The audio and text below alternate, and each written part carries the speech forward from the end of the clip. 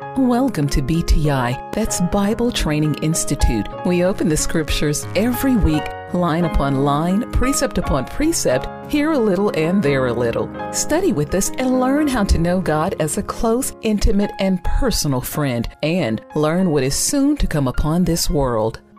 31, yes, Acts 17, verse 31. Would you read verse 31 for us, Sister Minnie, please? Because he hath appointed a day. Now stop for a moment. He hath appointed a what? A day in which, now what does appointed mean? Selected. He has selected a day in which what? He will do what? Judge the world. So here is a day of judgment for the entire world. So as we look at this, we can see that a day was selected. Now I want to ask you a question. How do we know that that day that he selected would never be changed? Let's continue.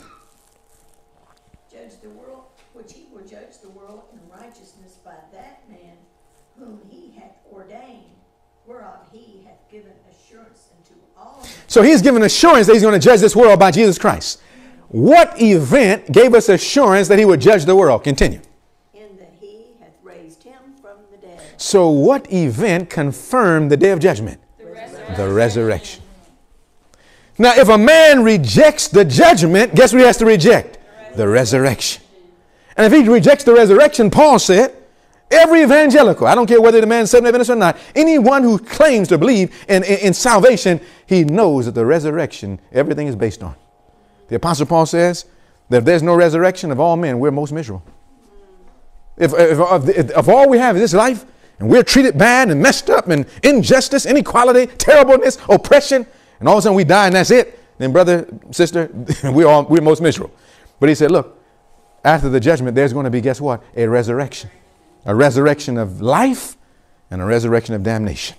A resurrection in which all things will be made right in the judgment. And so my brothers and my sisters, the Bible tells us then that this appointed day was set. Now my question is, how do we know that it's 1844? Now we know the Bible is clear. There's a day in which he's going to judge the world. The Bible is clear on that.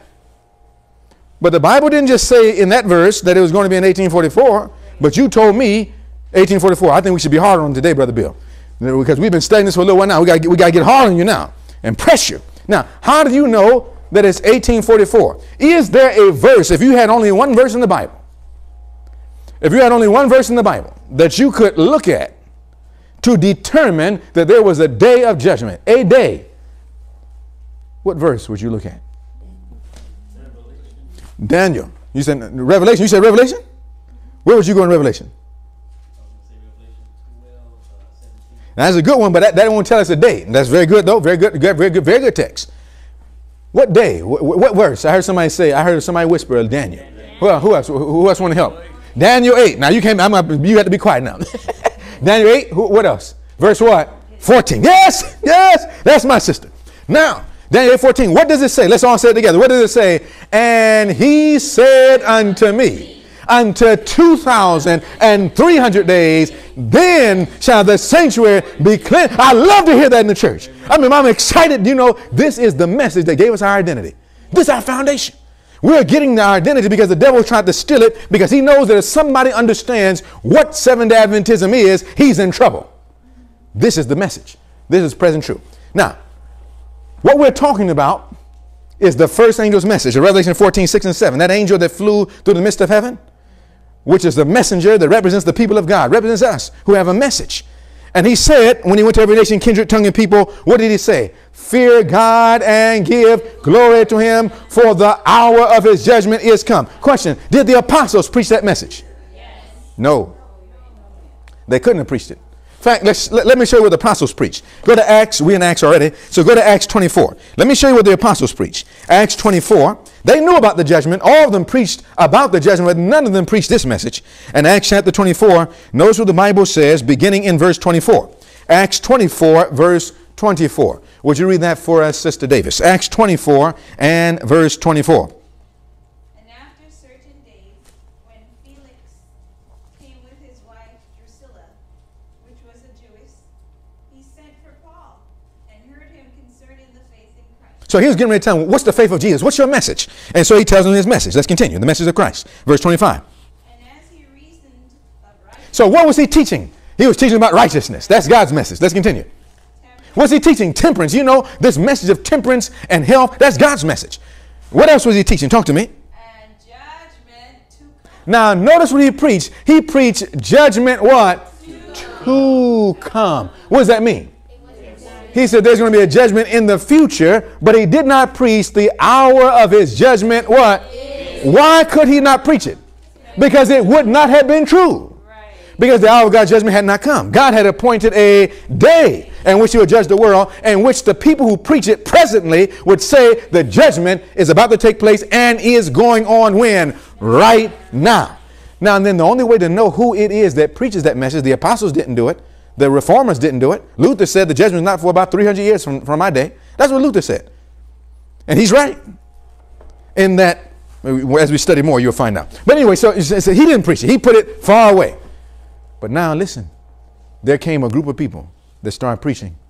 The hour of his judgment is come. You know that little group of people? They came from the Catholic Church. They came from the Methodist Church. They came from the Baptist Church. They came from all these different churches, and they were then kicked out of their churches, and they were given a name. Anybody know what the name was? Adventists. Not Seventh Adventists yet, but Adventists. They were all Adventists. And they started preaching. Now, what does Advent mean? What does it mean? Coming. There's a Latin word that means coming. So they all were believing in the special, personal, imminent coming of Jesus Christ. We're talking about a bell and a pomegranate. We know that this time of judgment, God seated on his throne to judge what? The world. Open the book of records. We'll come back to that. It decides the eternal destiny. October 22nd, 1844. But something happened. Miller and his associates preached this. They preached it based on Daniel 8:14. They used that text.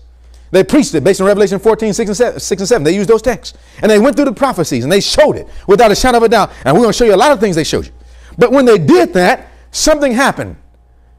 They believed that Jesus was coming. And you know what they said? They believed he was coming because they believed October 22nd, 1844 was the day of.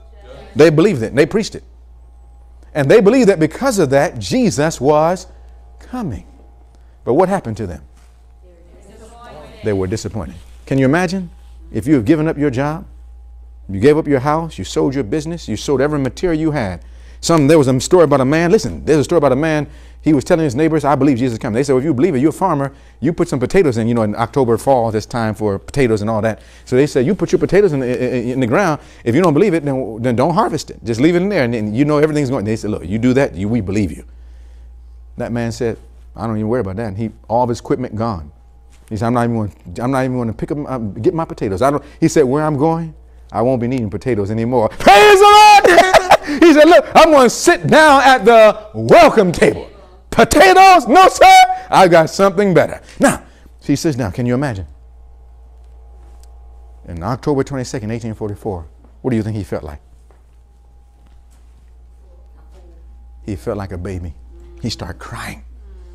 They said, they have taken away my Lord. I know not where they have left him. Can you imagine what you would have felt like? You've been telling everybody this. It was known in history as the great what? Disappointment.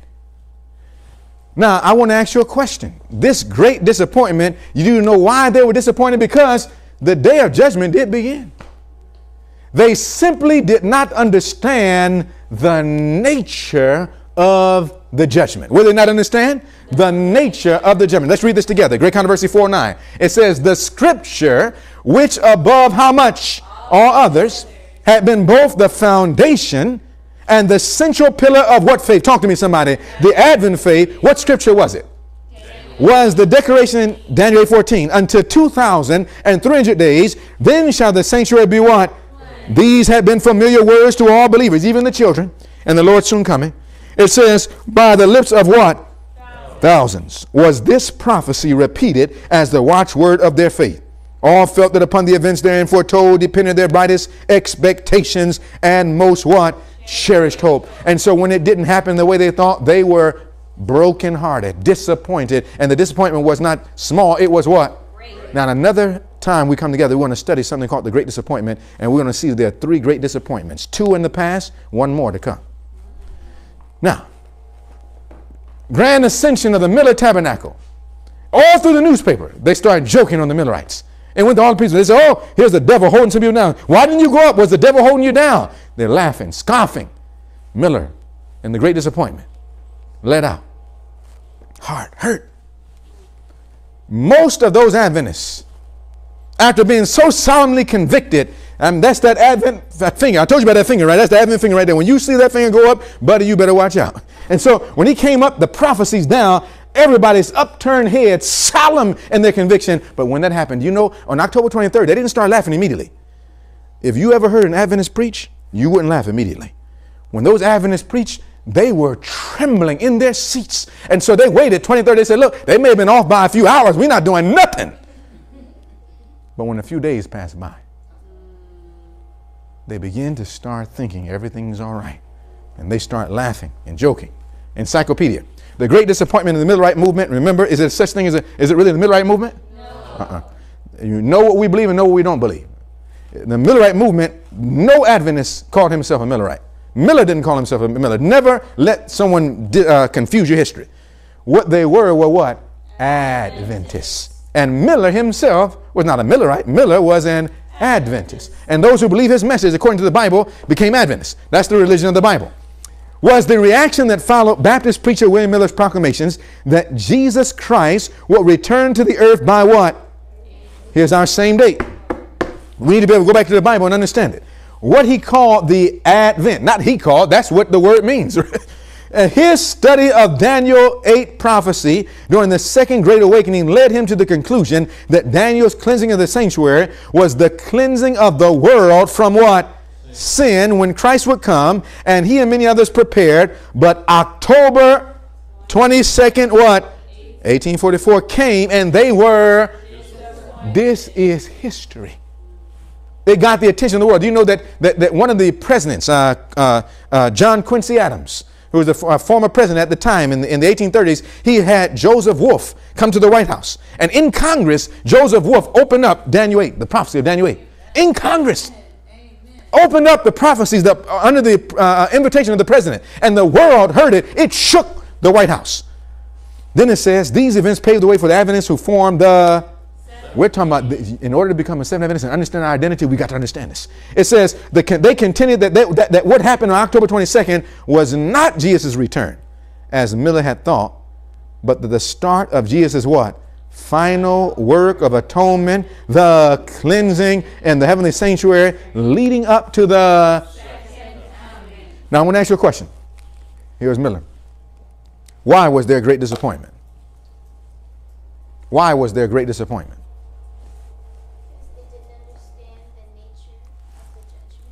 I could give you a kiss right now.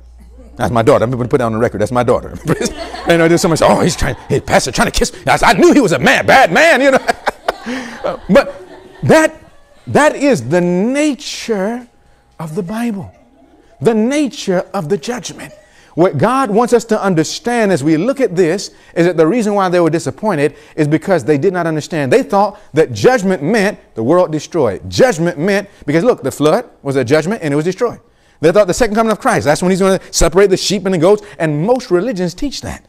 So for a little while, before we get to the heart and then of the message, let's look a little bit at the nature of the judgment before we can go a little further and let us understand how it works. Now, let's look. The judgment is one judgment, but it has three phases. There's one judgment. How many judgments? There's one judgment. This is what the Adventists didn't understand. And still today, the world don't understand this, but you and I need to understand it. There is one judgment, but that one judgment has three phases. Somebody said, what do you mean three phases? Not face, but three phases or three parts. Now, if you were to go to a wash machine, the wash machine has stages in which it works. I don't care how fancy it is or how unfancy it is. There's at least three stages to a wash machine. What's the three stages? Anybody? Let me see. And we're going to see who washes clothes here. What are the three main stages? What's the first stage?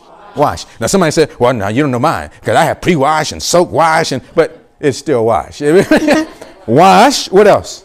Rinse. What else? Spin. That's it. Wash, rinse, spin. Now, what if somebody didn't know anything about wash machines and they saw the light come on, boop, wash, and it goes and water comes in and they put the clothes in and all of a sudden it finishes. And then, you know, every time before it makes the transition, it stops. Dunk. There's a clear limit to each stage. And once that limit is set, the person, oh, good. And they go in to get their clothes. You say, no. What will you tell them? They said, what? But is it not over yet? It just said it wash. It's a wash machine. Wash is over. Is it over? What would you tell them? There's another stage. All of a sudden, boom, boom, boom, boom, presently. And then next stage comes in. What's the next stage now? Rinse. And all of a sudden the rinsing is going on. It's going on. And finally the man's waiting. 20 minutes has passed by, Brother Bill. And all of a sudden he finished. It stopped. Then all of a sudden he comes down. He's ready to get his clothes again. He gets ready to lift up. And you say to him what? You who know the nature of washing machines. What do you say? No. Say what? It just washed. Yeah. Now it's rinsing. What else do I need? You say what? One more stage. And all of a sudden, it switched to the last stage. What's the last stage? Spin. Now I'm going to come back and tell you this story another time. You'll better understand it. But then the spin comes. And then it stops. And when it stops, how does the man think? He's not sure now. He looks to you. And what do you say? It is finished. Now I'm going to tell you something. The judgment has 3 phases. Now the first phase. Now what does somebody say? Oh, so there are 3 different wash machines. Is that right?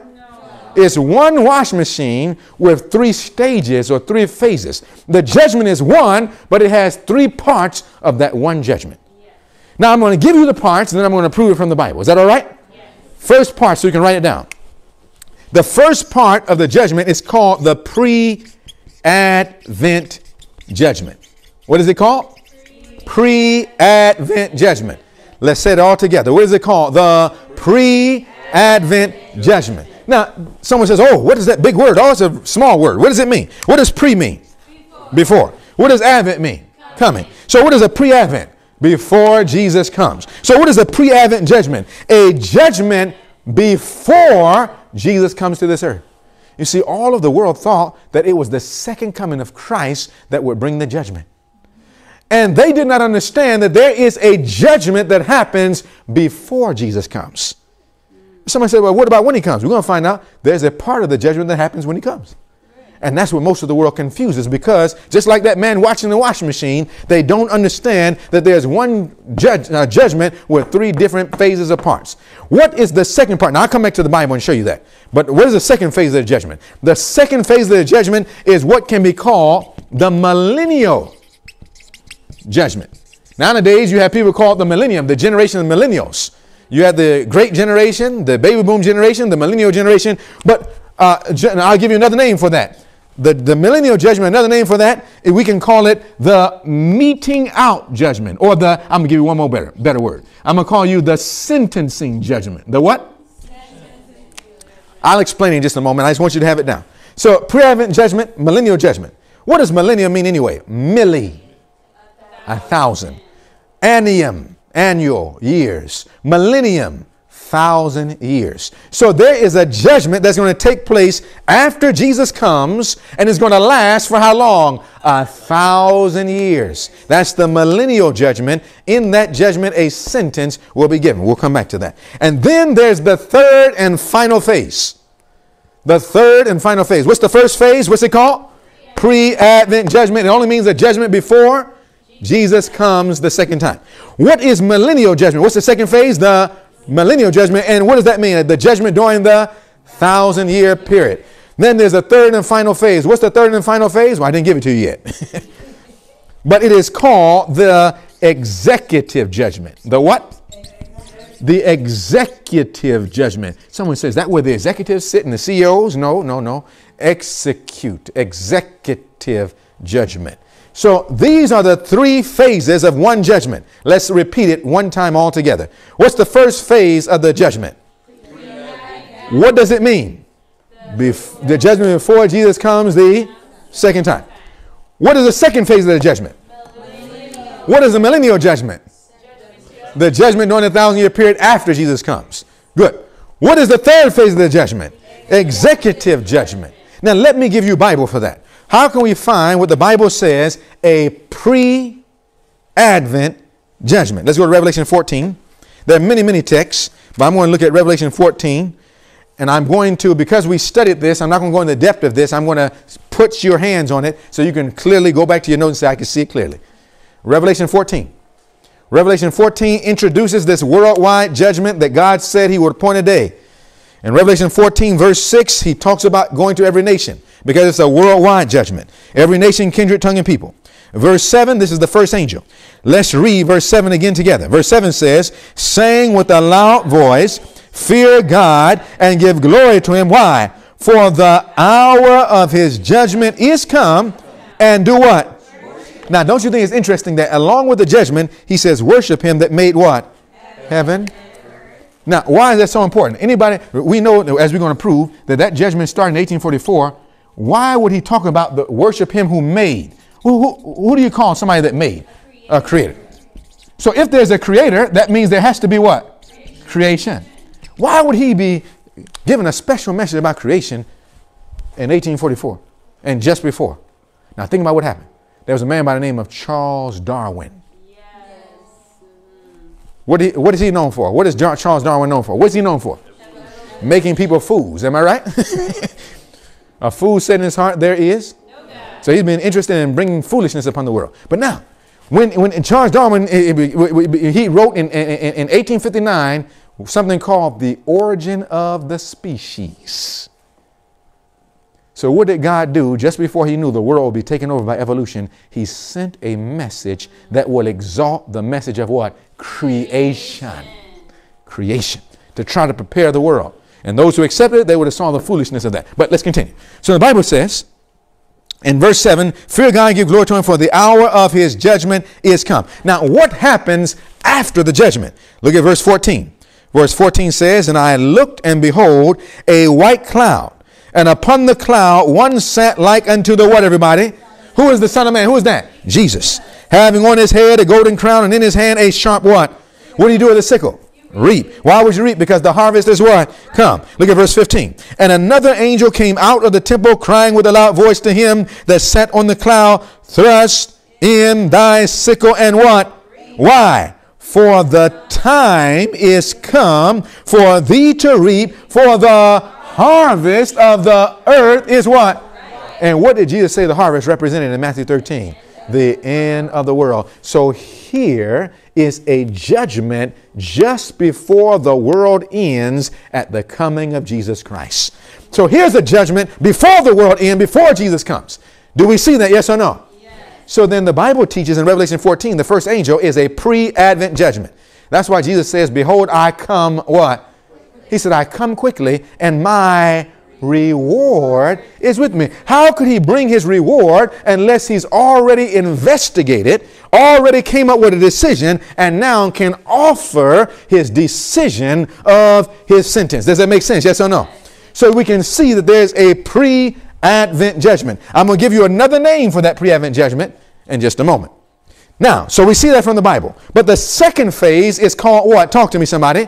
The millennial judgment. Now, where can we get that from the Bible? Because everything we believe should be from the, we're in an institute called what? BTI, Bible Training Institute. So everything we believe from the Bible. And isn't it a wonderful thing? When everything you believe can be proven from the Word of God. Isn't that wonderful? You don't have to make anything up. Seventh-day Adventism is the religion of the Bible. Look at Revelation 20. Let's go to Revelation chapter 20. Revelation chapter 20, and let's notice now the Bible speaks of the millennium. Someone says, wait a minute, the word millennium is not in the Bible. That's true. But guess what? Millennium only means 1,000 years, and that is in the Bible. And so millennium is in the Bible, if you understand. Now look at Revelation 20, and let's pick up in verse 4. Let's pick up in Revelation 20, verse 4, and I want Sister Davis, would you read that for us, please? Revelation 20 and verse 4. And I saw a throne. Now, who sits on a throne normally? A king. Let's continue. And what happened? And judgment was what? Was given unto them. And I saw the souls of them that were beheaded for the witness of Jesus and for the word of God, and which had not worshipped the beast, neither his image, neither had received his mark upon their foreheads or in their hands. And they lived and reigned with Christ. How long? So they were on the thrones judging. They were in the thrones of judgment for how long? The Bible says 1,000 years. So then we can call that the 1,000-year judgment or the millennial judgment. Because annual 1,000 years. Does it make sense? Yes or no? So we see the Bible, they're not three different judgments. It's one judgment, but it has a pre-Advent phase. It has a millennial judgment, a judgment during 1,000 years, but then it has the third and final phase. What's the third and final phase? Let's see if we can see that from the Bible. Look at Deuteronomy chapter 10. Deuteronomy chapter 10. The Bible explains this. Everything is in the Bible. Deuteronomy chapter 10. And let's notice what the Bible says in Deuteronomy, the 10th chapter. And we want to read, if Mother Davis, you'll read Deuteronomy chapter 10 and verse 18. Deuteronomy chapter 10 and verse 18. What does the Bible say in verse 18? Deuteronomy 10 and verse 18. No, it's all right. It's all right. Genesis, Exodus, Leviticus, Numbers. When you get Deuteronomy, we're going to chapter 10.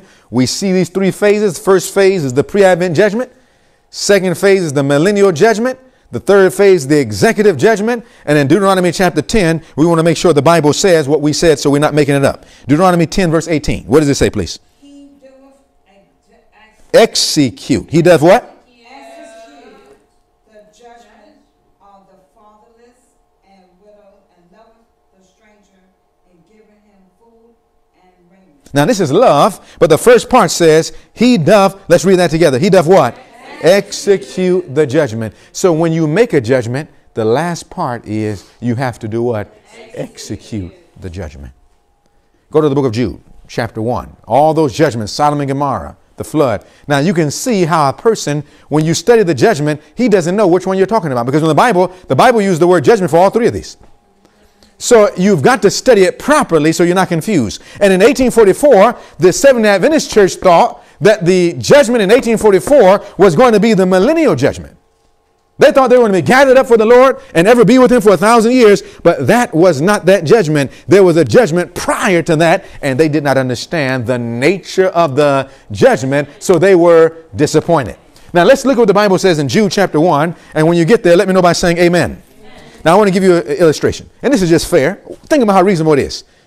In the court of law, these three phases are followed, even today. At least theoretically. Now let me give you an illustration. Here's a man. He is at a crime. A murder has been committed. And there's a person nearby. And it looks like the evidence points to that man. And so the police go over to him. And they arrest him for probable causes. But they can't convict him yet, can they? No, they can't convict him yet. But they believe. And what they want to do is they want to send in some detectives. They want to gather some witnesses. They want to ask him some what? Questions. We're going to find out that the first part of anything that happens, there has to be an inquiry. There has to be an examination. There has to be a what? Investigation. So we're going to find out that the pre-Advent judgment, another name for that is called the what? Investigative judgment. That's the judgment before Jesus comes. Now, if a man was then arrested and he says, I'm innocent, I have an alibi. And others say, no, I saw you do it. It goes now to trial. It goes to court. There's a controversy. And so they must stand before the judge for a decision to be rendered. And the first part, the judge doesn't come in and say, this is what's going to happen. The judge now hears the case. Am I right? Yes. And when his case comes up, what happens during the case? There are witnesses. There's a presiding judge. There are advocates, lawyers. There are the investigators. And during that trial, there's an investigation going on. Let's say all of a sudden inside of the trial, they get enough evidence and it says, you are guilty. And the evidence convicts him to be guilty. What's the next stage at that point? You know, the courtroom, they don't just immediately do anything. You know what they do next? They go into another part that's called the sentencing. Because a man, if he committed murder, the person may say, the judge may say, well, what he's going to get is life in prison. Or they may decide that he's going to get 40 years in prison with no parole. Or they may say what he's going to get is the death penalty. Electric chair, lethal injection. This is a sentencing. So you don't do that before the man, and it's supposed to be innocent until proven what? Guilty. So in this first phase, it's supposed to prove who is innocent and who is guilty. Then the second phase goes into the sentencing. Go to Deuteronomy. We're coming back. I told you to go to Jude. We'll come back. Go to Deuteronomy chapter 17. We'll get this name down. Deuteronomy 17. Deuteronomy 17. Notice what the Bible says in Deuteronomy 17. And we want to begin in verse 8. Notice how the judgment works. Deuteronomy 17, talking about the nature of the judgment. Deuteronomy 17 and Sister Minnie, verse 8, please. Deuteronomy 17 and verse 8.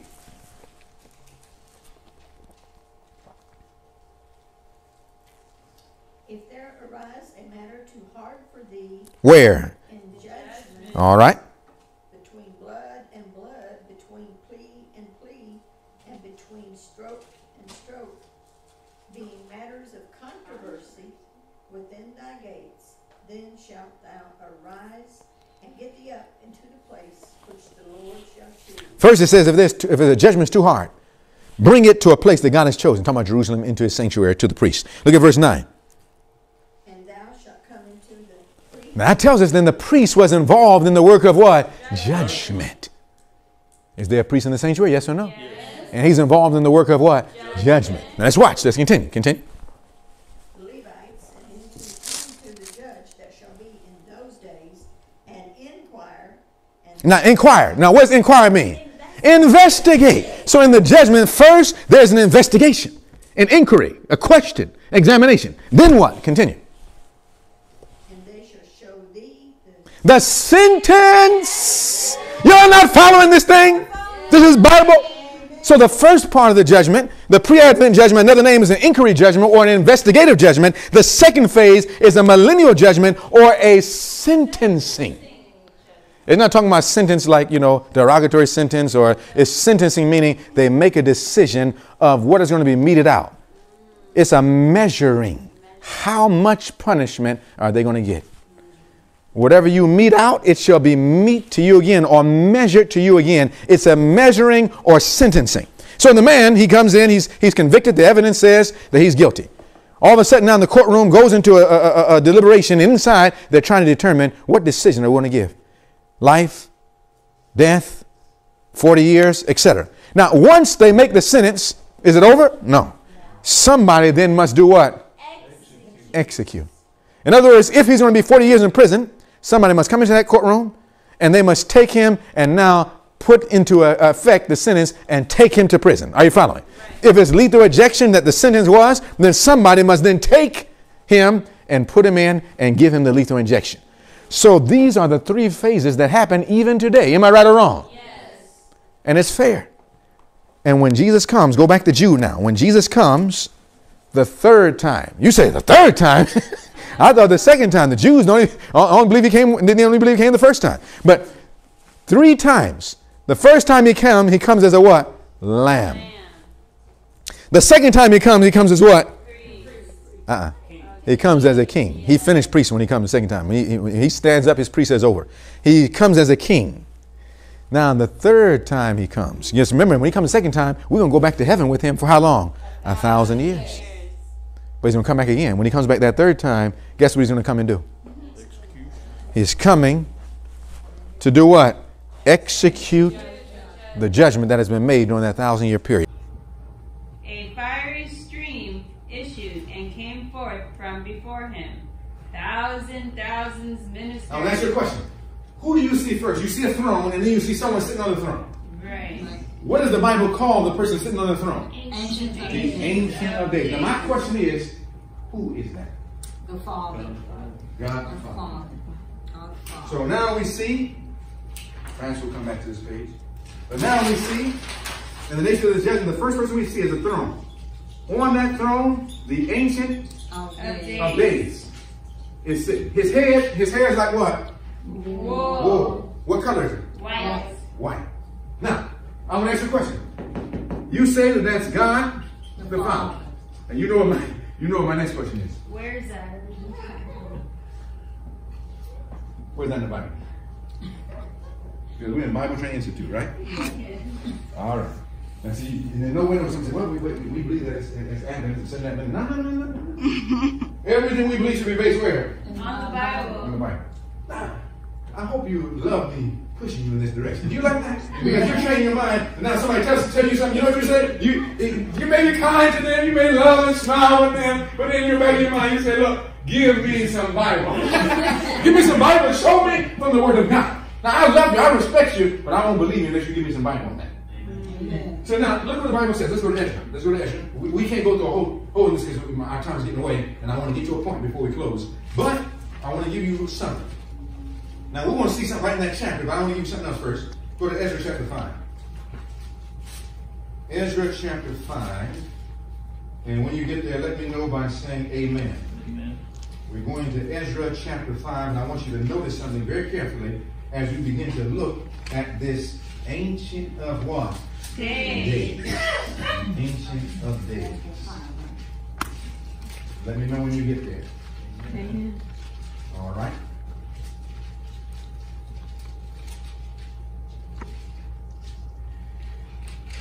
And it says here, let me go back myself first of all. And the Bible is so good.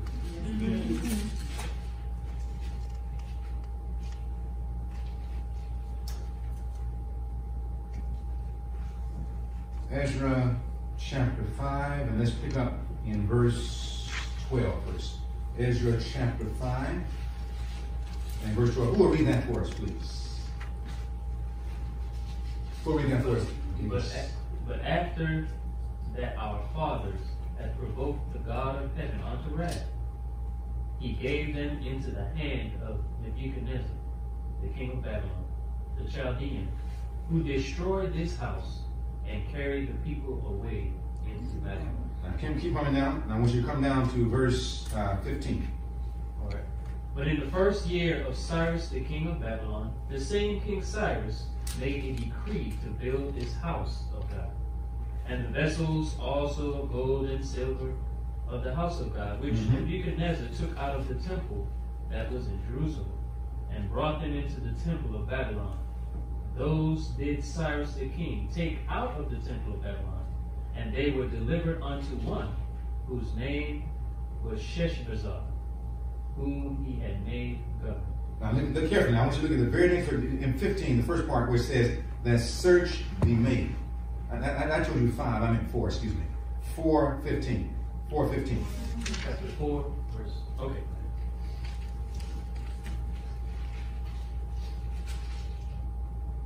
All right, it says that search may be made in the book of the records of thy fathers. Now stop right there. It says the book of the records of what? Thy fathers. I want to add something else. Because that father in Daniel chapter 7, it said that judgment was set and the books were open. So we see the setting of books being open and the fathers. Now jump back to chapter 3. We'll come back to that point. I want to put this together. Go back to chapter 3 for a moment. And look what it says in verse 12. Ezra 3 verse 12, Sister Kia, please. But many of the priests and Levites now slow down. and chief of the fathers who were ancient men. Now you missed it, you missed it.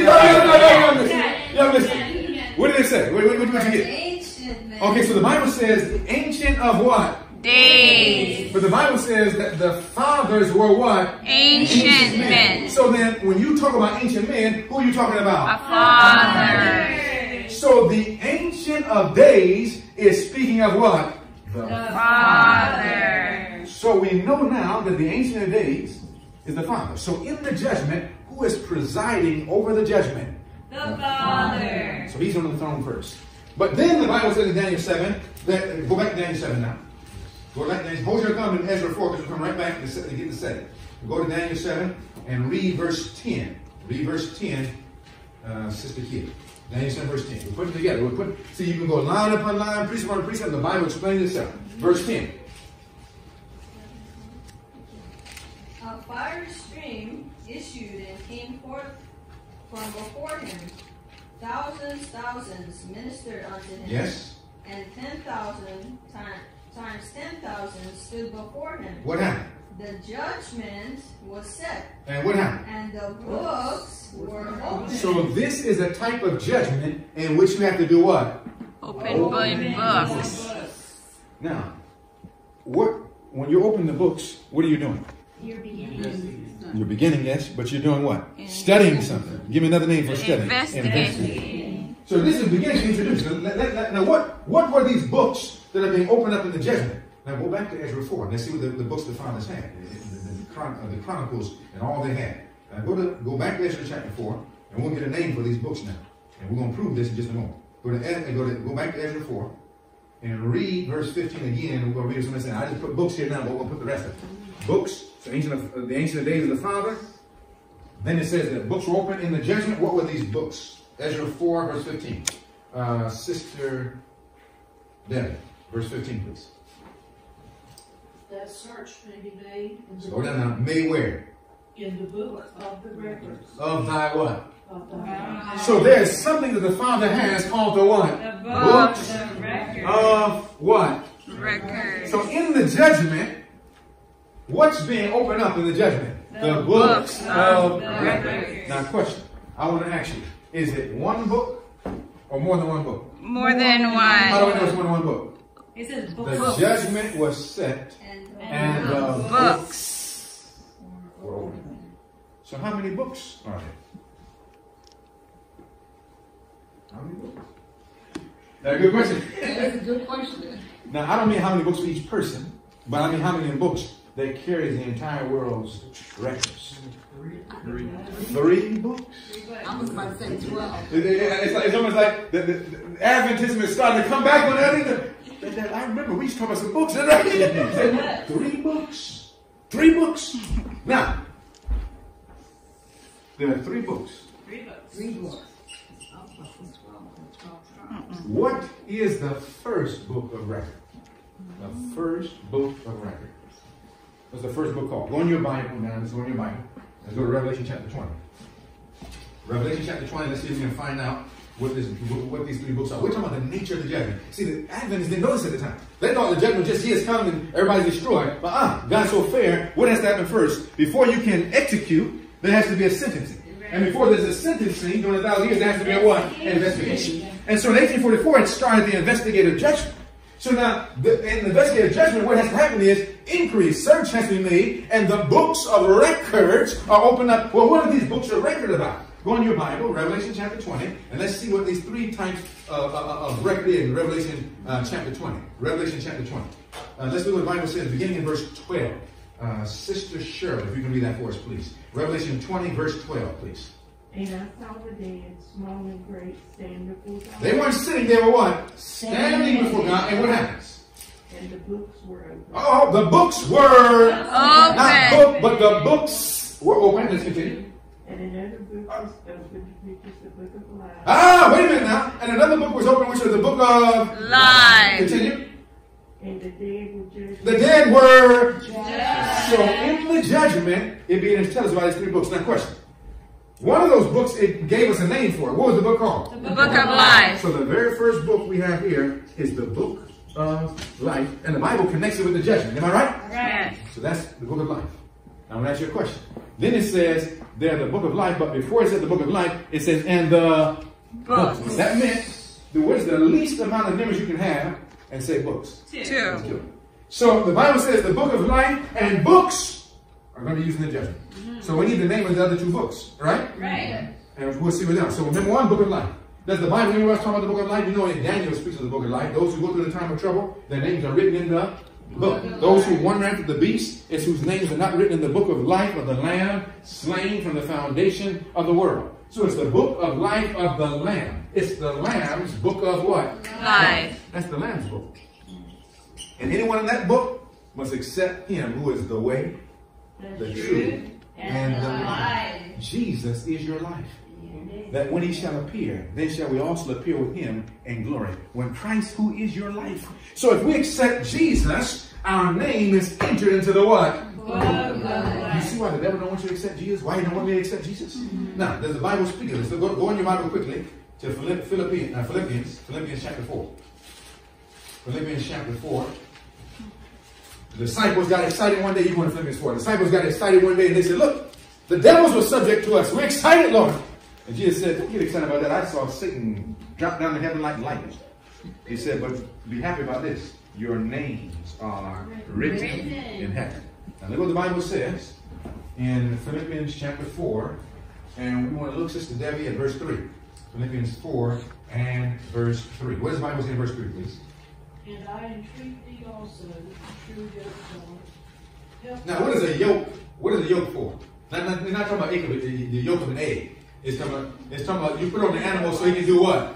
Work. So he's saying, my fellow workers. Would you read that again? And I entreat thee also, true yoke fellow, help those women which labored with me in the gospel. Praise the Lord. With Cletus also, and with other my fellow laborers, whose names are in the book of life. You see, that's all through the Bible. We don't even know what it's about. So God, when we begin to work with God as soul winners, as missionaries, as followers, fellow laborers with God, and accept Jesus, our names are written in the what? Book of life. What if I don't accept Jesus? No. What if I don't work for Jesus as a soul winner? Not in this But that's one book. Is there another book? Yes. Books. Go to Malachi. Go to Malachi chapter 3. There's another book. Malachi chapter 3, the last book of the New Testament. Old Testament, excuse me. Malachi chapter 3. And let's see if we can find the name of another book. The Bible speaks of these books all throughout, but sometimes it gives the names. And Malachi 3, verse 16. Would you read that for us, Amaya? Malachi 3 and verse 16, please.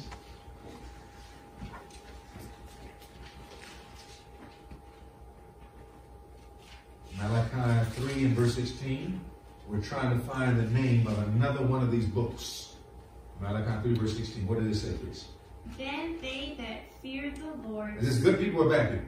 Good. Fearing the Lord, all right? Speak often one to another. And the Lord hearkened and heard it. And a book of remembrance was what? written for him for them that fear the Lord. Now remember, fear God and give glory to him. You have that? Okay, that's what you're asking. But so the book of what? Remembrance. So we have, I'm going to put that in the third slide. So we have a book of what? Remembrance. Now, what is in the book of remembrance? What is in the book of remembrance? Think about what it says now. It says, for those who do what? Fear the Lord. So what do you think that would be? What do you think are being remembered in the book of remembrance? Like good deeds. Our good deeds. That's it. That was the exact word. You get another name, good works, anything we've done. Let me give you another tip. Go to Nehemiah. Now you know what the name of the book is. Now I'm going to show you something that he says to do, and then we'll know what book it goes to. Go to Nehemiah chapter 13. Nehemiah 13. All throughout the Bible you see sanctuary language, but you don't know it unless you understand the language. Now go to Nehemiah 13, and notice what it says. Because every verse in the Bible is trying to unfold to us the plan of redemption as revealed in the heavenly sanctuary. Now notice Nehemiah 13. Notice what the Bible says, beginning in verse 14. Right? Nehemiah 13 and verse 14. And tell me what the first word is in Nehemiah 13. We'll read this together. Nehemiah 13, verse 14. What's the first word? Remember. All right, so which book do you think this is going to be talking about? The book of remembrance. Right, let's read. He says, remember me what? Oh my God, concerning this, and wipe not out my, what everybody? Good deeds. You see that? We didn't make this up. It's in the Bible. It's in the Bible. Wipe not out my good deeds. That what? That I am done for the house of my God and for the office thereof. So the book of remembrance remembers and records what? It records, it's a book of record, all of the good deeds that man has committed. You know that right sometimes you do something good and nobody knows about it. You cut the grass, you put the windows in, you up when nobody's here, you make sure everything is good, you cook for the family, you cook for the husband, you cook for the wife, you take care of the family members. I mean, you do many things, and sometimes you go unnoticed. Sometimes you have a list of doing 100 things, and the person doesn't even know you did it. And you're thinking, man, would somebody say anything? But Jesus doesn't think like that. Jesus doesn't care what people say to him. Yes. But guess what? God does not forget. Amen. He will even if the cry, the tear that you cried when you were praying, trying to help, but it didn't work out right, but you still tried. You didn't give up on your family. You didn't give up on this, and you cried. All those tears he puts in the Bible. Amen. He remembers it. Every one of them. You never go through anything. You never do anything for God that he does not remember. And he's going to bring it back in the judgment and say, look, devil. Look, Father. Look at this. Remember this? remember this. Isn't that a wonderful thing? Yes. You know what I want to do? I want to do some more good things from the heart. So, Lord, let's give him some more to work with. But remember, no matter how much good deeds we do, they can never earn a name here. No. That's right. That's not that book. That's right. You can do all these good deeds and still not have a name right there. We want our name in the book of life, and we want those deeds there. But then there is a third. Y'all try to make me forget. There's a third and a final book, which we call the second book. What is the book? What is that third book? The third one we're talking about. Another name. Let's go in our Bibles to Isaiah 65. Let's go to Isaiah 65. I'm not going to tell you. I don't think I'm going to tell you the name. I'm going to see if you can tell me. Go to Isaiah 65. Isaiah 65. And we want to read in Isaiah 65 slowly. You've got to put this together now. And we'll start in verse 6. Isaiah 65, verse 6. All right, Brother Smoker, verse 6, please. Isaiah 65 and verse 6. Isaiah 65, 6. Behold, it is written before me. In other words, it's in the book. It's written before me, right? That's what we have in the book, the writings. Let's see what is there. What's there? I will not keep silent, but will recompense, even recompense into their bosom. In other words, it's going to be put against you. Your Verse 7. iniquities. Stop. Your Iniquities. So what is written Your before God? iniquities. Your iniquities. So what do you think is the third book that's going to be in our slot number 2? Book of iniquities. Book of iniquity. Exactly right. Bad book. The book of iniquity. Give me another name for iniquity. Sin. Sin. I'm going to give you another name for the book then. The wages of sin is Death. So what is this book? The book of death. Oh dear. So we have the book of life, the book of death or the book of iniquity, and the book of remembrance. Now your name cannot remain in these two books. They're opposites. Either your name will be in the book of life or it's going to be in the book of death. You can't keep your name in both the book of life and the book of death. And the judgment will either clear your name out of the book of life, or it will take your name out of the book of death. Amen. That's why the books are being opened. And when the books open, we have our name, and then we have everything that we've done, all of our works, all of our deeds, good and bad. That's why the wise men said, with every secret thing, whether it be good, book of remembrance. Whether it be bad, book of death. And you know that if we understood this, there's a lot of things we couldn't do. You know, sometimes we sneak around and we do something, we eat something we shouldn't do, we watch something we shouldn't watch, we say something we shouldn't say, and we sneak around and we say, well, nobody saw it. Sitting in the blackness of night, darkness. Nobody knows about it. But guess what? An angel's know. Recording. That's right. How much do you write down? Everything. Everything. That's fearful. And we can pretend to each other, but in the judgment, it's cataloged. You know there's a date and a time, but every act that we've ever committed. That's right.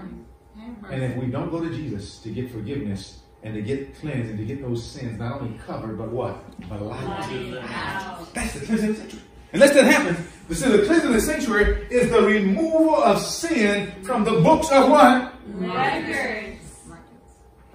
This is the cleansing of the sanctuary. But you're going to find out that the record can't change unless something else changes. Now, I can't explain it today. Another time we'll come back and explain it because this deserves a whole study.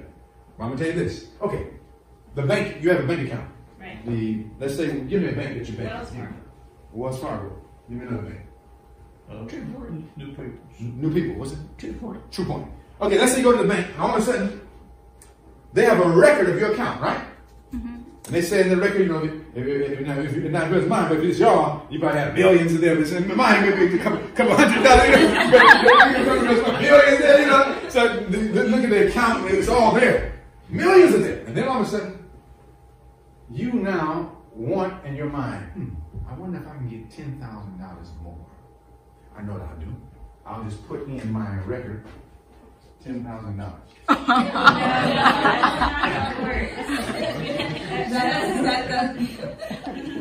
You might end Be up nice, but you don't. You might end up in trouble like that. They might take you off to prison, haul you down and put you somewhere. You know, the person going to counterfeit money, I think it's counterfeit. But see, the books are record there. Now, records are only changed because of what really happens.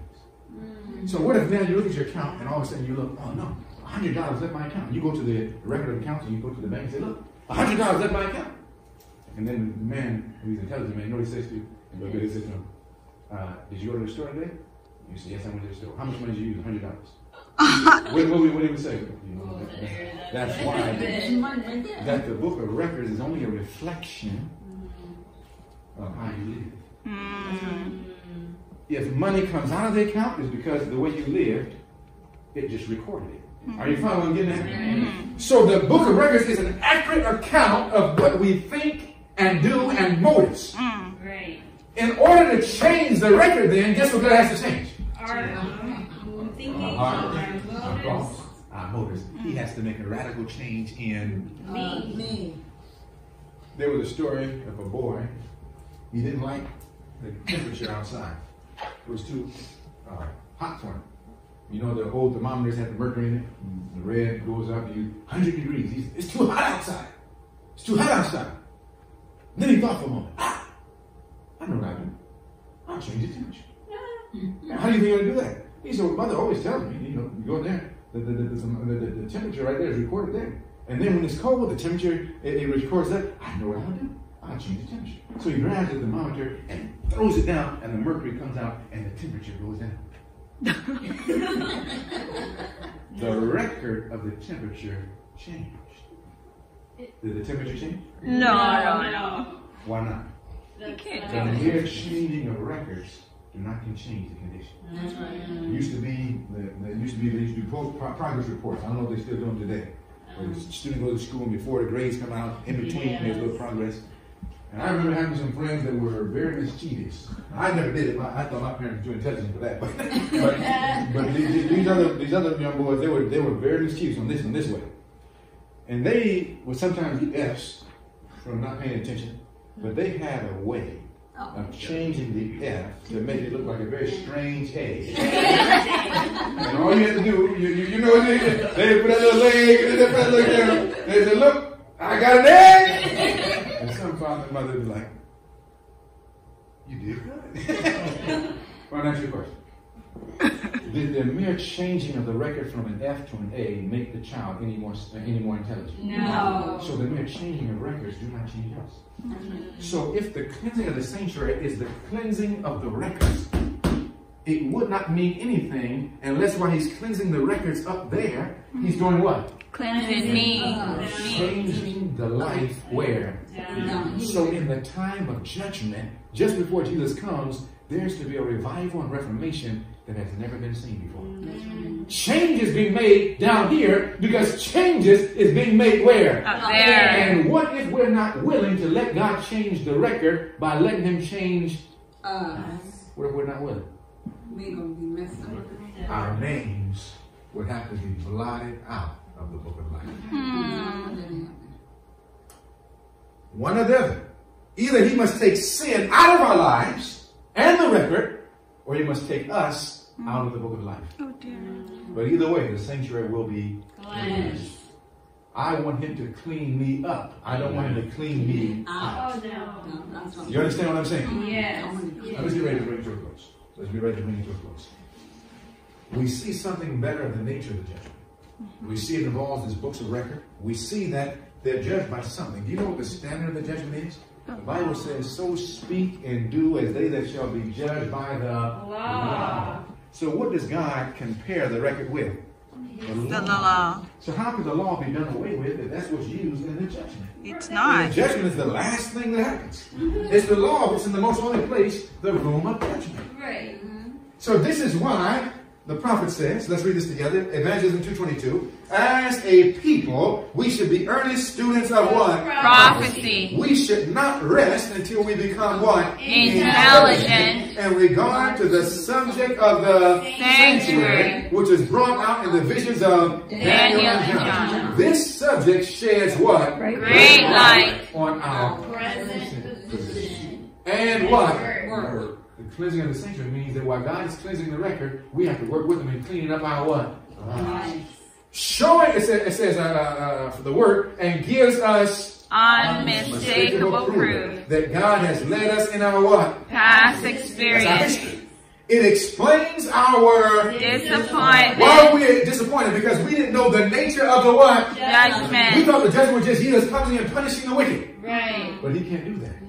He's fair. He's just. There must be an investigation. Amen. So now the reason why we're disappointed, he came, but he did not come to the earth for the punishment. Guess where he came? He came. Watch what this says. It explains at this point in 1844, showing us that the sanctuary to be cleansed was what? Not the earth, as we had supposed, but that Christ entered into the most holy apartment of the heavenly sanctuary and is there performing the closing work of his priestly office and fulfillment of the words of the angels of the prophet Daniel unto 2,300 days. Then shall the sanctuary be cleansed. The last thing is this judgment. We saw that the Day of Atonement was a type. The typical Day of Atonement was a type of a day of judgment in which there was investigation, books were opened, eternal destiny was decided. We saw that. We saw the nature of this judgment. We saw the books open up. We saw that every one of us were going to understand the living and the dead, and that tells me something. What text above all others formed the foundation of the Advent faith? What text? Daniel 8:14. What is another name for the cleansing of the sanctuary? Investigative judgment and because judgment by itself does not cleanse the sanctuary. Right. The blotting out of sin. The blotting out of sin is the cleansing of the sanctuary. That's what it is. But you cannot blot sins out until they have been what? Investigated. So you'll find out that what does it mean to cleanse the sanctuary? What does it mean to cleanse the sanctuary? You take soap and wash heaven? No. It's cleaning and removing what? Sin. From where? From the book of From the records. books of record that is in heaven. Now, how do we know the books are not on earth? How do we know the books of record in heaven? It says the temple is open. That the books of record in heaven? Well, because the Ancient of Days is in heaven. Well, how do you know that? Daniel where? 7. All right, where in 7? You got to be hard with it, you know? Good student. Daniel 7:9. Where did it say heaven? Well, that's where God's throne is. That's good. That's a good point. You God's throne in heaven. The Bible says that. That's good. I accept that. She squeezed her way in that thing. Wiggling her way around. But we give it out. The throne is in the Bible says the throne is in heaven. Now go to Job 16. We'll come back here. Go to Job 16. Now, you know, but even if we didn't know, God didn't condemn us. You know, this is the class for us to understand it. In Job 16, look what it says in Job 16. Job 16, look what the Bible says in Job 16, beginning in verse 18. Job 16, verse 18. Would you read that for us, Sister Davis? Job 16, verse 18, please. O earth, cover not thou my blood. So that's the earth. Earth, cover thou not my blood. Continue. And let my cry have no place. Verse 19. Also now, listen carefully. Behold, my witness is in heaven, and my record is on high. You're not following this. We're following. Everything we believe is where? In the Bible. Seventh-day Adventism is the religion of the Bible. It's a wonderful thing to be a Seventh-day Adventist where everything we believe comes from the Word of God. Where's the books of record? Talk to me. In heaven. Where's the Ancient of Days? In heaven. Where's the throne? In heaven. So when Jesus came, watch, let's go to Daniel 7. Let's put this together as we close. Come on now. Now this is good. My blood's flowing, brothers and sisters. Come on. Daniel chapter 7. Go to Daniel 7 chapter. Can you remember when the Apostle Paul, he preached at midnight? Don't be afraid. I'm not going to preach at midnight. Daniel 7. Daniel 7, look what it says. Now, Daniel 7 verse 9 and 10 shows the wheels of the Father coming in judgment. What do wheels do? Why do you put wheels on the structure? So what is that denoting? That when the Ancient Days sat down, the thrones were placed, that meant it had just been what? Wheeled in. It had just been what? Moved in for the opening of the judgment. Now nobody else has seen but the witnesses. It says thousands ministered to them. Who are these thousands? Angels. The ministering spirits, angels, that brought the Father in. But guess what happens now? Now the scene changes. Daniel 7. Verse 13, after 9 and 10, it says the opening of the judgment, the books are open. Then it says in verse 13, let's read verse 13 together.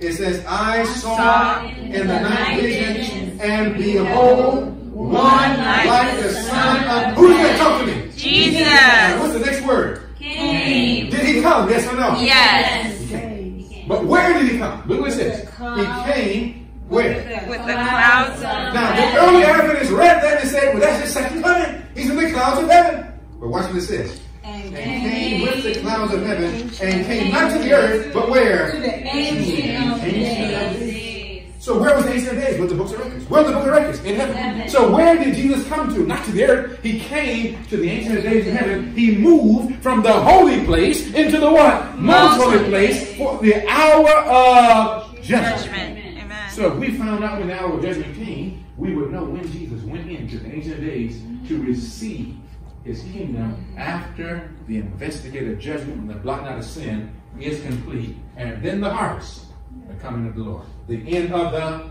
world. Now you told me that all that was based on one verse, the basis of it. What was the verse? Daniel 8:14. Let's take these last 5 minutes and close on. Let's take these last 5 minutes and close. This should be reviewed to you, these last 5 minutes and close. This should be reviewed to you.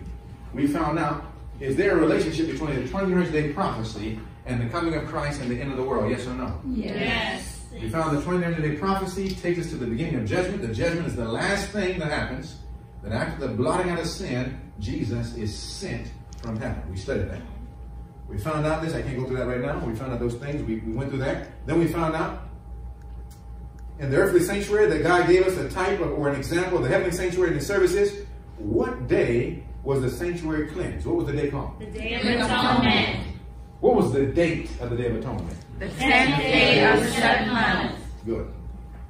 What event gave assurance that there will be a worldwide day of judgment on time? The resurrection. Good. When the hour of judgment was to begin, what special message would be given to the world? The three angels. The three angels' message, but it would start with the Hours. first angel's message, which announces the hour of judgment. First angel. What text shows the time of the opening of the judgment? Daniel 8:14. Which brings the view, the scripture above all others, Daniel 8:14. This is what gives our identity, who we are, our history, our roots. It explains this. We found the day of judgment was this day, the Day of Atonement, October 22nd.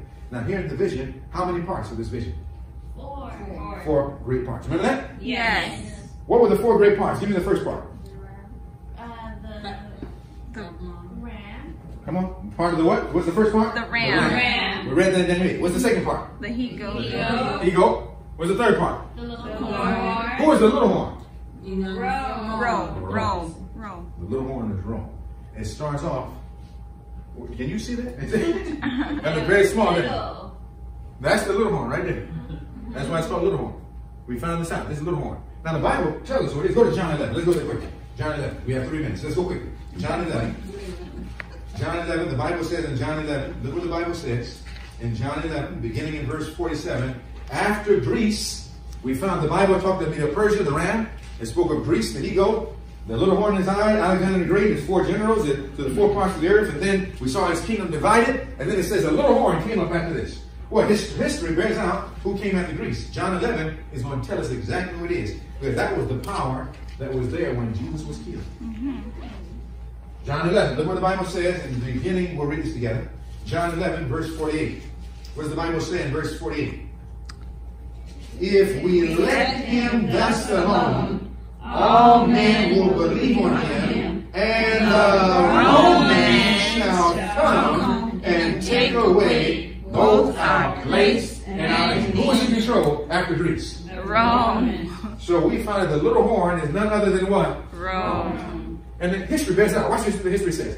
They went to the south, to the east, to the pleasant land, like Daniel said. And then, just like it says here, it says, time has seen the rise and fall of empires. It goes down. History has demonstrated that one of the many reasons for this ultimate decline was the empire's size. It says one of the greatest of these empires was, of course, the Roman Empire.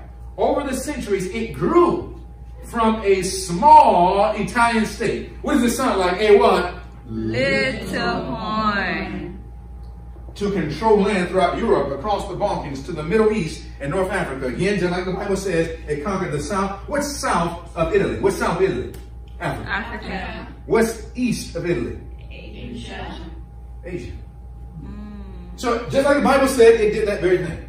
Now, the vision had 3 parts. We spoke of the 3 parts. With the ram, first part. Second part is? He-goat. Third part is? Little horn. Medo-Persia, Greece, Rome. And then we saw the last part was the time that would lead to the cleansing of the century. What is the relationship between the cleansing of the sanctuary and the day of judgment? When was the sanctuary cleansed? On the day of Judgment. atonement. Yes. And what was done on the day of atonement? It was the day of Judgment. So the cleansing of the sanctuary was the day of Judgment. So we can see that if we can find out when the sanctuary was cleansed, we can find out when the opening of the day of the judgment began. Does it make sense? Yes. So we studied that. Now, William Miller and others, when they studied Daniel 8, they knew that, but they could not find one point. You know what they couldn't find? The beginning. Starting point. If you can start the 2300 days, then you can know when it ends. And then you would have the day of the opening of the judgment. Now, question. Was it 2300 literal days or 2300 symbolic days? Symbolic. The ram, literal or symbolic? Symbolic. The eagle, literal or symbolic? Symbolic. The little horn, literal or symbolic? Symbolic. So then the time, literal or symbolic? Symbolic. So what does a day represent in Bible prophecy? A year. We went through these texts. Yeah. So 2300 days means 2300 what? Years. We looked at this. Very good. So we found 2300 years. Now, all we need to know then, when is that starting point of the 2300 day prophecy? Because then we will know the opening of the judgment and why the disappointment, and we can bring it to a close. Now, so we need, you're walking me through this because we studied this now. This is you walking me through and review as we close. So as we go to Daniel 8, we found out at the end of Daniel 8, Daniel didn't understand. At the beginning of chapter 10, Daniel understands. So then when did his understanding come? Chapter 9. Exactly, Daniel 9. If he didn't understand in chapter 8, and he does understand in chapter 10, then the only instruction came in Daniel what? 9. So then where will we find the understanding of the 29th day prophecy as it relates to time? Where will we go? Daniel So we 9. go to Daniel 9. And when he comes back, if we're right, the first thing we would expect Gabriel to explain was the understanding of time, because he explained the ram, he explained the he-goat, he explained the little horn, but he did not explain the 29 days, right? Right. And so when he comes back in Daniel 9, where does he begin? Does he begin with the ram? No. Where does he begin? Time. In Daniel 9, look what he says in verse 23. In Daniel 9, verse 23, it says, "At the beginning of thy supplication, the commandment came forth, and I am come to shew thee. For thou art greatly what? Beloved. Therefore," what's the next word? Understand the matter and what? Consider. The vision. He goes back to the vision. Verse 24. Where did he start? Time. He's explaining the time. Now he says what? Talk to me. He says, determined. he says 70 weeks are what? Now we Determined. found out what that word means. What does that word mean? Talk to me. Cut off. We found that word determined comes from the Hebrew word shatak. What does it mean? Cut off. Cut off. So then it says 70 what? Weeks are what? Cut off. 70 weeks are cut off. They're what? Cut off. Here's our 70-week span. We'll come back to that in just a moment. 70 weeks are cut off. Cut off of what? The 2300 days. Well, the only prophecy of the vision he was talking about. Right. The longer prophecy.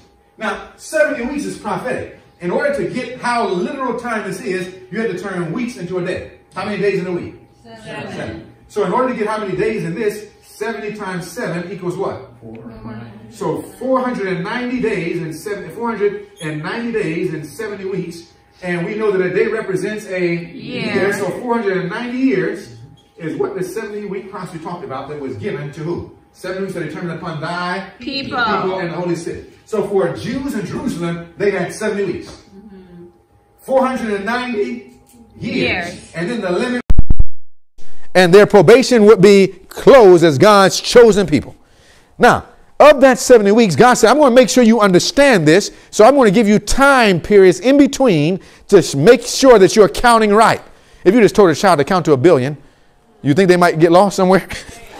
So then what would you have to do? Have some checkpoints. You ever been counting money? And you're counting $10, $30, $10. Now you might be doing 20, 50, hundreds, but you count that money. All of a sudden in the middle of it, you forget. Did I count that one already? And then your mind gets, so God gives us little checkpoints. So now inside the 70-week prophecy, he doesn't want us to miss this because this is the most wonderful prophecy telling us the first coming of Christ and what controls the second coming of Jesus. So notice what he says. In verse 25, he breaks up the 70 weeks into parts that you can count and can check your answers to be sure and seal up the vision. And in verse 25, what's the first thing he says? Know therefore and understand that, what's the next word? From. I would circle the word what? From. What does from give me? If I said, I want you to go over there and count from there to here, what's my starting point? From. So now we have a starting point for the 70 weeks, which is cut off on the 2300 days. And that means we have a starting point for the 2300 days, or the 2300 year prophecy. Now, what was the point that we are to start the counting from? Going forth of the commandment to restore and to what? So there would be a commandment here to restore and what else? Build. Now, why would they need to build Jerusalem if Solomon already built Jerusalem? Why would they need to build it again? How did it get destroyed? They were in apostasy. They transgressed law. They were scattered. And who came down? Nebuchadnezzar, and broke down and burnt down the temple, took the Jews away, destroyed their walls, broke down the streets. They destroyed the city. But then 70 years they'd been in Babylon, but then the command would be given to go back to Jerusalem to restore Jerusalem and to build. Now, from that commandment to restore, there was going to come a point. From that commandment to restore and rebuild, there was going to be some time. Look at what it says. Go to the next verse.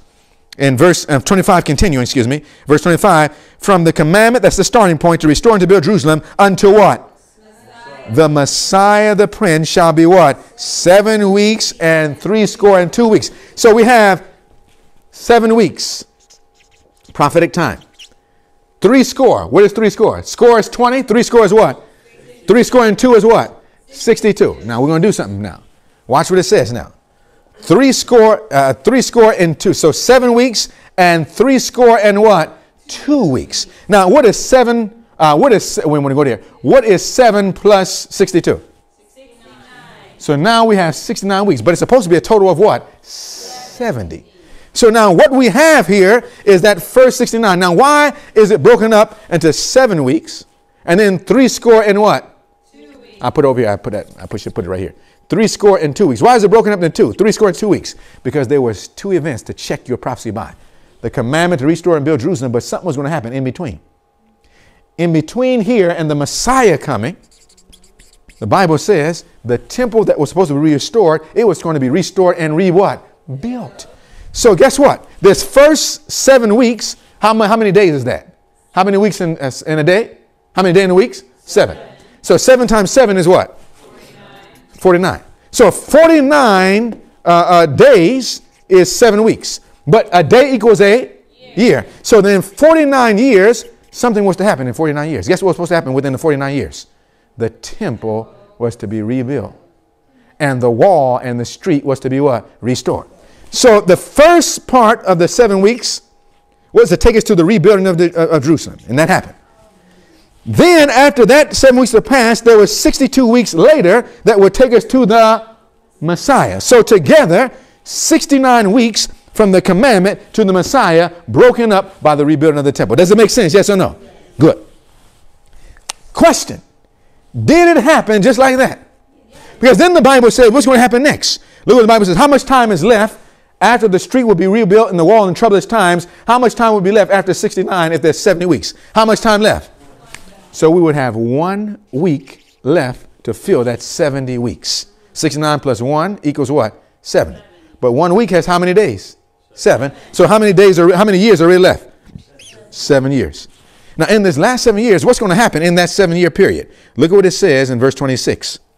And after 62 weeks shall Messiah be what?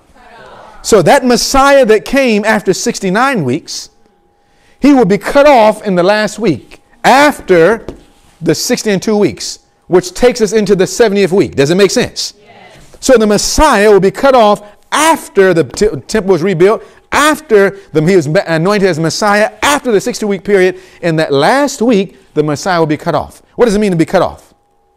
We read that from the Bible. To be cut off means to die, to be destroyed. Zechariah, remember we read cut off means to die. So that meant that somewhere in this last week, the Messiah would die. But we don't have to guess. Look at the next verse. Look at verse 27. It tells us when the Messiah would die. And verse 27, it says, and he shall confirm the covenant with many. How long? For 1 week. And in the midst of the week, he shall cause sacrifice and oblation to what? Why were the sacrifices offered? They were pointing to the death of Jesus. So then what would cause it to be cut off? What would cause it to cease? What would cause it to stop? What it was pointing to, the death of Jesus. So the Messiah cut off would be in the midst of the week. What is the middle of 7? So that means that in the last week, where in the last week would Jesus die? In the middle of the week. So 3.5 years after he was baptized, he would die on the cross and cut off. How much time will be left? 3.5 years. And at the end of that 3.5 year period, then probation would close on what nation? The Jewish nation. Now, my brothers and sisters, did that happen? Yes. The only way to check it is to find out history. When did the commandment to restore Jerusalem go? And then we can lay it on the prophecy. We did it. When did the commandment go forth? You know it. When did it go forth? We found out the starting point. We went through and we found out through the encyclopedia, one of the most trusted histories. By historians, it's considered to be what? Accurate. Forms the backbone of all we commonly accept as chronology. It's called the Canon of Kings by Ptolemy. Well, let's see what he says. In the Canon of Kings by Ptolemy, here's the Canon of the Kings. He tells us the most trusted history. Let's see if we can find Artaxerxes. What year? So he started his reign in what? 464.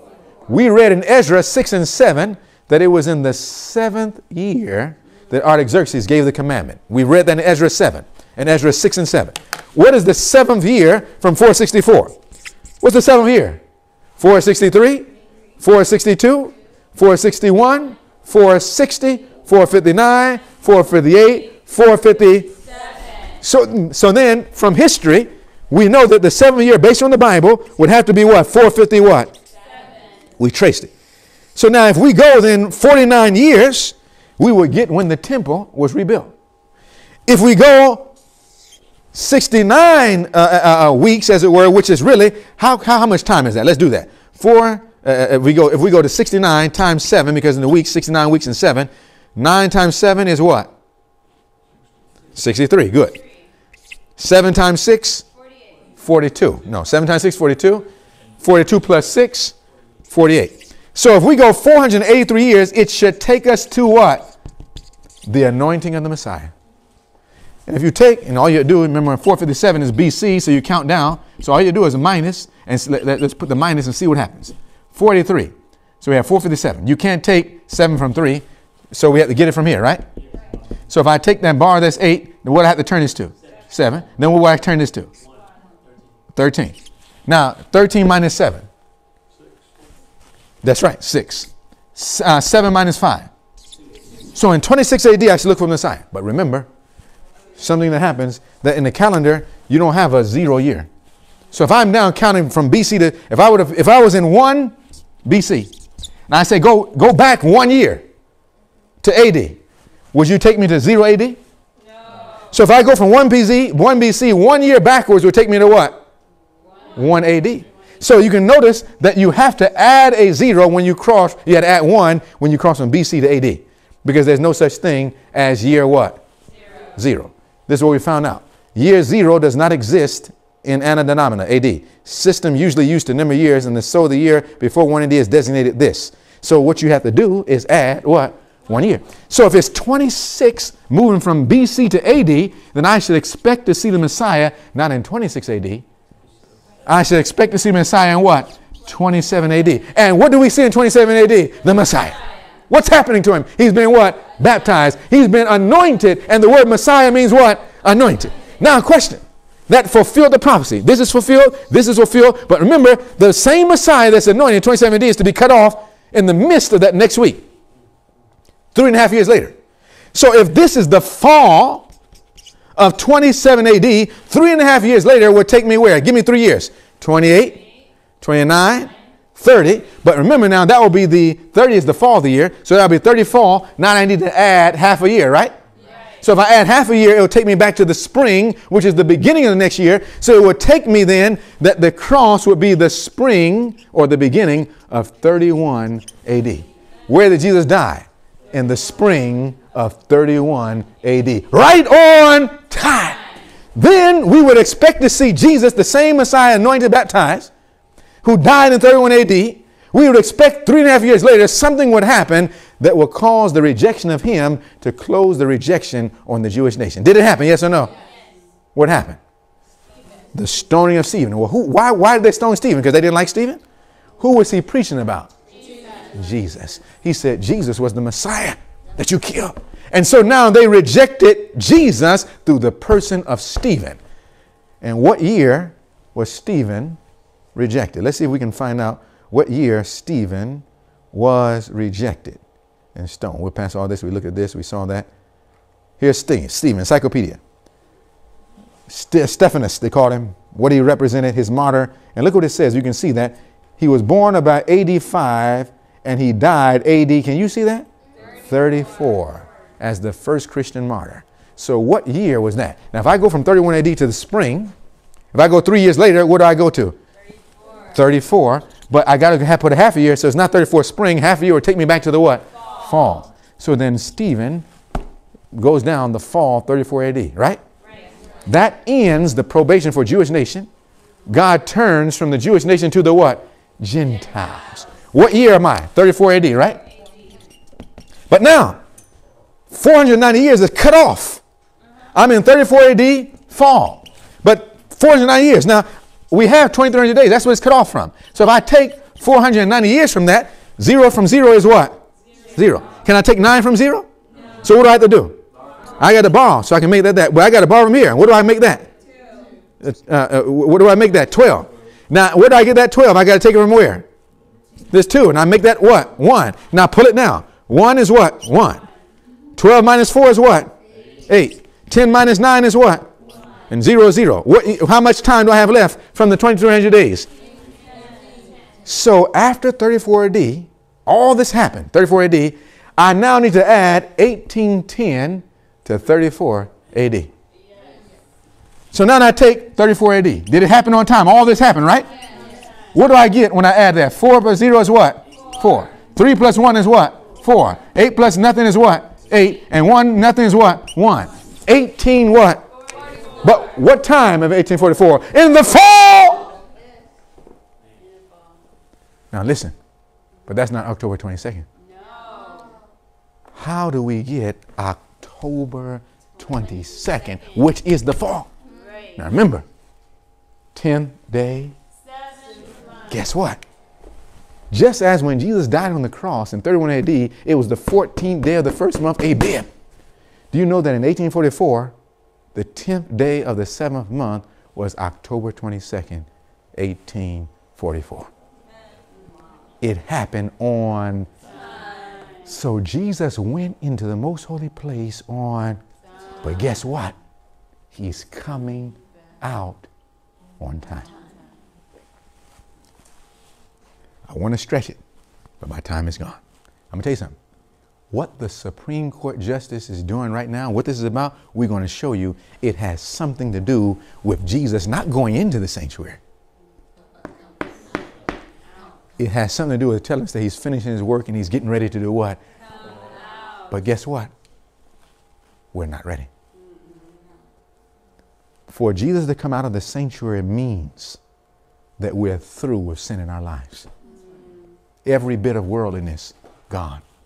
Everything outside of the scripture gone. I mean, one example. Let me show you what early Adventist song. We'll close right here.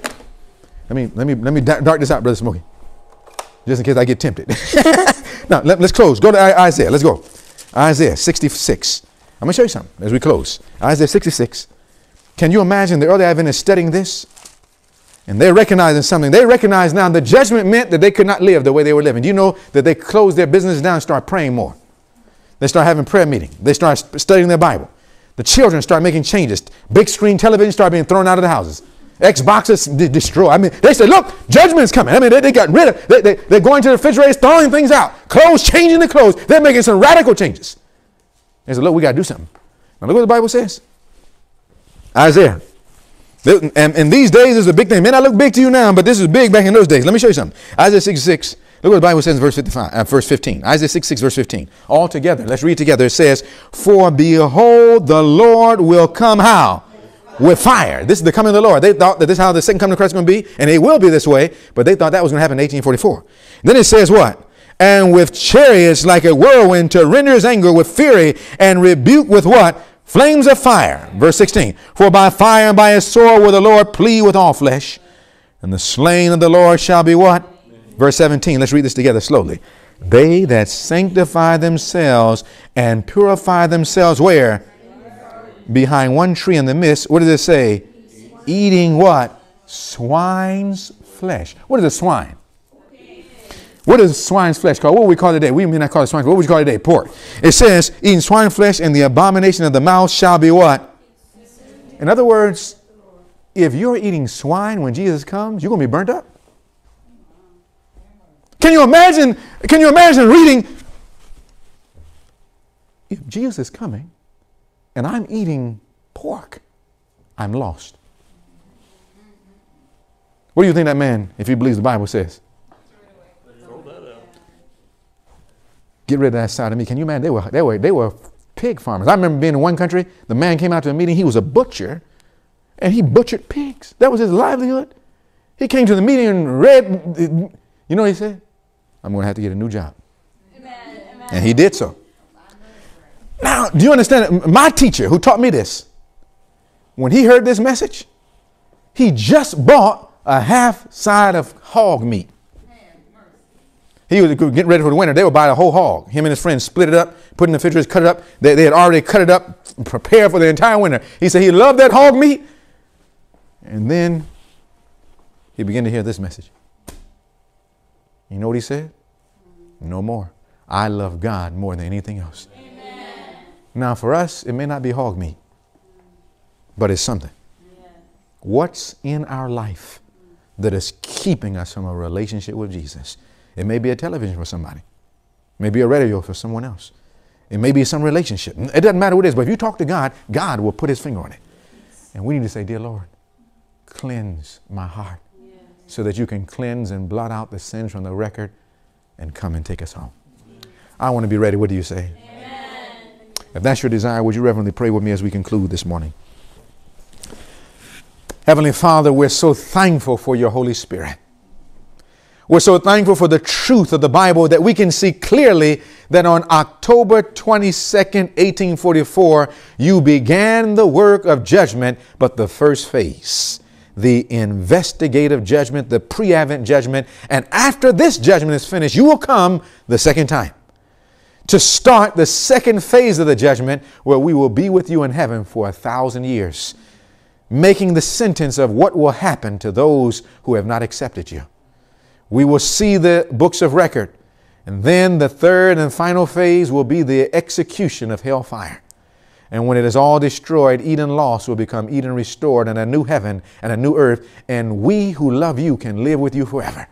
Lord, we want to be saved. We want to help others to be saved. And it starts by making the decision to let you clean out of us everything that would keep us from a relationship with you that is close and intimate and personal. I pause the prayer. Someone says, Lord, I want this week to look in my life and ask you to point out anything that needs to be removed and to give you strength to work with Jesus. Just raise your hand. Lord, I want strength to cleanse my heart and life. I want to be ready for the coming of the Lord. What's in your life that needs to come out? Just raise your hand wherever you are. Heavenly Father, you see the lifted hands. I'm lifting mine. I want us to be ready, Lord. Thank you for our family church. Thank you for this beautiful opportunity that we've had today. Thank you, Lord, for your Spirit, which is here. We don't want to leave you, dear God, but Lord, we don't have to. We can take you with us. So please keep us and save us, and then use us to help many others, for the hour of your judgment is come. We thank you in Jesus' name. Amen. If you were blessed by this study and would like to be a part of the BTI, that's Bible Training Institute, simply have your Bible pen and paper handy and check out our weekly studies by logging on to molministry.com. Hover over Sermons, then from the drop-down, click the word Video. Also, tune in every Friday at 10 a.m. Eastern Standard Time for the latest. Maranatha.